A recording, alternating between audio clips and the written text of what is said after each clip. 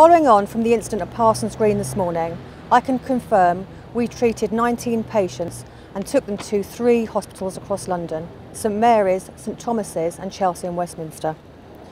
We sent a number of ambulance crews, including the hazardous area response team, and they were supported by a dedicated team within our control room.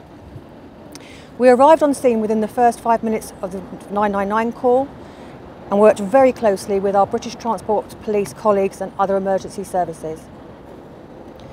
As ever, I would encourage people with urgent healthcare needs to contact NHS 111 to enable us to be able to respond to life-threatening emergencies across the capital.